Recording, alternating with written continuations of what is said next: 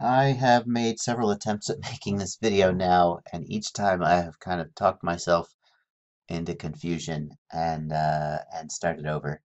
I'm going to take one more try at it because I really think I don't have a deep enough understanding to do a very good job of explaining it. Richard Feynman famously said something like, "If you can't explain something to a freshman, you don't understand it," and I don't. But I do feel like I understand it a tiny bit, and in my continuing philosophy of if I understand it 5% more than you, I'll try and talk to you about it until we both understand it, maybe 3% more than we did. So let's give it a go. I've got an Excel spreadsheet here where I'm going to try and represent what the P and the D term do and hopefully make it a little easier for people to understand. And first of all, I've got the source code here for this is the PID controller 1. Hang on a second. I'm going to sneeze. And I'm back. I've got the source code here for PID controller 1, and I want to show you, if you're not a coder, this is probably all Greek to you, but right here where we calculate the D term, we calculate the delta, which is the difference in error between the last sample, in other words, the previous loop and this loop, and then we take a 3-sample moving average, which is a very simple form of low-pass filter.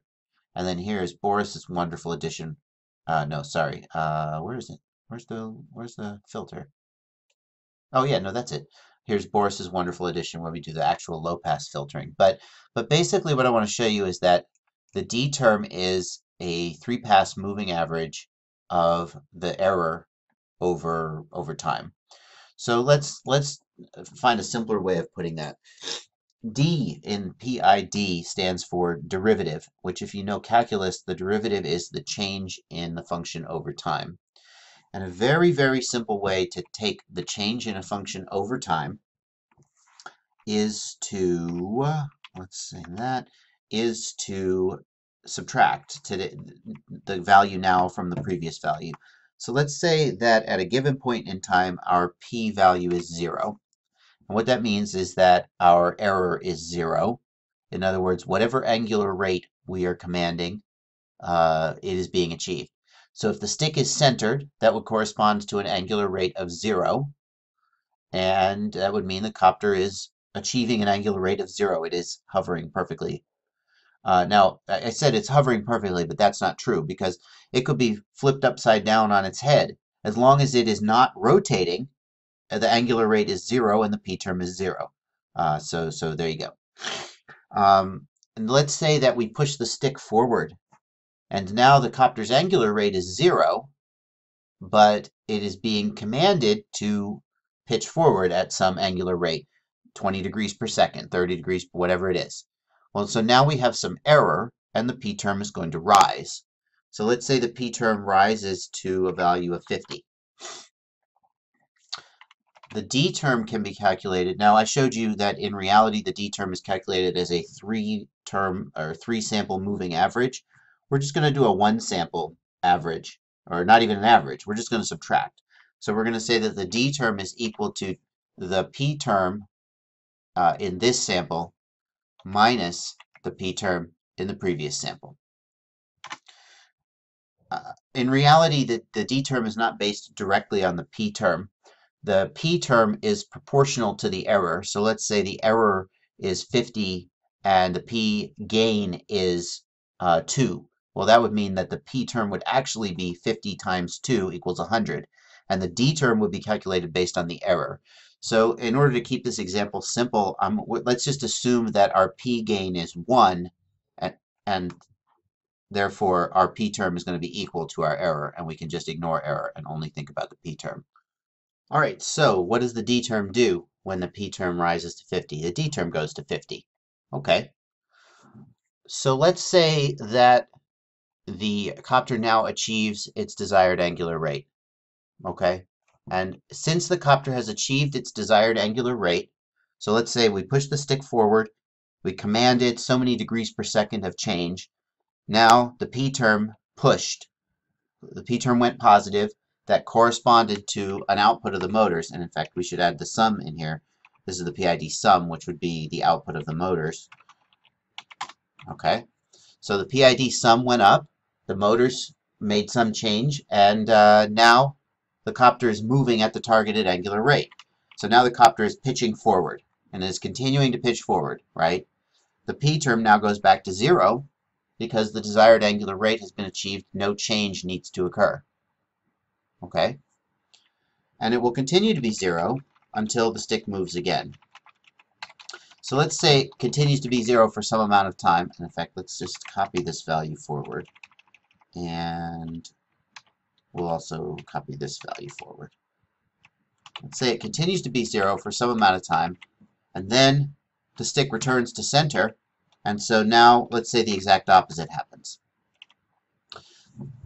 Take a minute and look at what happens, and pause the video if you need to, but take a minute and look at what happens to the PID sum and the D term when these changes occur. And what I want to call out to you first is that in the time slice where the P term moves, the D term also moves. And in the time slice where the P term stays the same, the D term doesn't move at all. Okay, so we can see the effect of the D term on the sum. And we can see that, for example, in time slice 1, the D term has an accelerating effect, you could say. The P term goes up by 50, but the sum goes up by 100. Okay? And here, when the D term dropped to 0, or the P term dropped to 0, the D term had an effect as well. And you can see that the sum went to negative 50. And here, where it stayed the same, the D term didn't do anything. And also, let's say, let me give you another example here. Let's say that instead of returning to 0, we failed to achieve the angular rate in one loop time. And so the P term stayed at 50 for some amount of time. Notice that when the P term spikes, the D term accelerates its movement by adding to the PID sum. But then as the P term stays the same, the D term returns to 0 and stops contributing to the PID sum. So I'm going to just tweak this example just a little. I'm going to increase by 50 for 3 cycles. Then I'm going to stay at the same for 3 cycles or 4 cycles. And then I'm going to drop back down again by 50. And here we can see the P term is rising and the D term is adding in. At the moment that the P term stops rising, the D term returns to 0 and drops back down again. So we get this spike in the PID sum. The PID sum is increased linearly relative to the P term by the D term. We get this peak, and then as the P term stops increasing, the D term goes to 0 and stops contributing. So, and then as we get to the other side, 50, 100, 50, 0, 50, 100, 50. Yeah, that's right. That's all right. As we get to the other side, the P term drops off linearly. The D term, as the P term begins to drop, the D term also subtracts from the PID sum, and we see the same thing in reverse. So what can we take from this? The common idea that the D term is damping is just not correct. It is true that if you have P term oscillations, adding D can reduce them. And so functionally speaking, the D term can damp the P term, the effect of the P term on the PID sum, or more fundamentally, the effect of the P term on flight characteristics. But what D is actually doing is when P moves, D amplifies the effect of the P term on the PID sum. And I think amplify is a good word for it. When P is changing, whether P is increasing or decreasing, and regardless of the absolute value of P. In other words, we could do the same example with 500, 550, 600, it would look exactly the same, just shifted up to a higher value. The D term would look the same though. So when P moves, the D term amplifies the effect of that movement on the PID sum. And when P is stationary, the D term is doing nothing regardless of the value of P. So the reason we think of the D term as damping is that here when we see P falling to 0, the D term helps it get there faster. The PID sum gets to 0 faster than it would have if we were only using the P term. And here when we see the P term climbing, trying to hit this target angular rate, whatever it may be, we can see that the D term helps it get there faster. So that's another way you might think of it. Wherever the P term is going, the D term helps the copter get there faster. But it's not correct to think of that as damping. You think of it as damping because you tend to think of it as when the P term is falling, the D term helps it get to 0 faster. But in fact, it also helps it when it's rising. And so that's why excess D can actually cause oscillations. If you have the right amount of D, the D term will help the P term get the PID sum where it needs to go quicker, and you'll get better response, you know.